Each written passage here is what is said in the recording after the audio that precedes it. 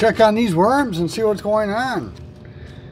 So we haven't done a video of the worms recently, and I've been out of the country for a couple of weeks, and I've had some news during orientations to do with my kid.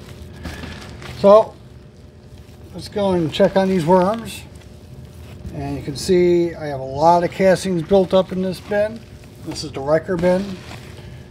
And so now it's time for me to get this bin ready for harvest.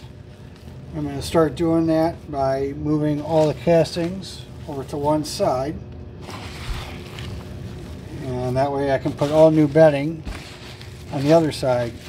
Now if you happen to notice, this side was a little bit lower to begin with on this side because I had pulled casting down in here to come into my sweet potato bin. You can see there's lots of worms in here. And this bin's really overdue for a good harvest, I think. Alright, so that should be pretty good, I think. We get started anyways. So first thing I'm going to do is I'm going to lay a paper bag in here on the bottom. Add in some fresh bedding of leaves. And I'll give them a nice good feeding in this area on top of the bag and the leaves. This week's blend is banana, peas, cabbage, some lemon and orange peels, and there's probably something else in there. So anyways, that should be enough food to kind of get them going. And I'll add a little bit more bedding on top of there. Now this bedding is pretty dry. And this bin has a lot of moisture in it. So hopefully all the new leaves will help draw out some of that excess moisture. There, that should be pretty good. And I'll put a little bit of the existing worm castings on the top. They'll lend some biology to all these leaves and hopefully draw a little bit of moisture overall. Plus it kind of gives the worms a little head start breaking down this material. Alright, let's check on the Mariner bin. In the Mariner bin, you can see I got something growing in here, and that's from a potato, a couple of potatoes I threw in this bin. They started growing. I'll just take all that vegetation off, and we'll move that stuff over to the side.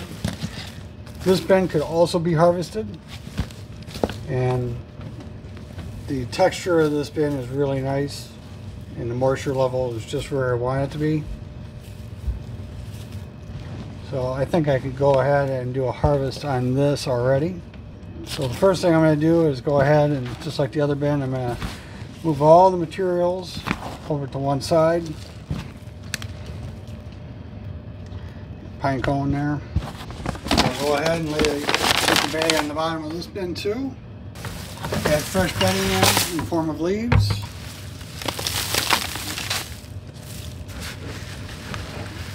Get a nice supply of leaves going on this.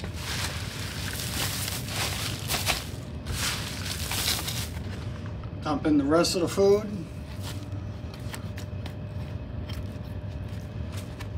I didn't do this on the other bin, but I should do it here.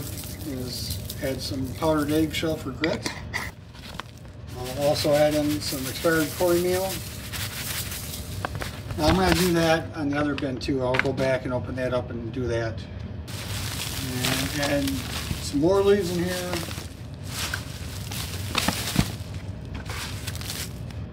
And just put a little bit of the castings on the top, just to kind of get this kick started.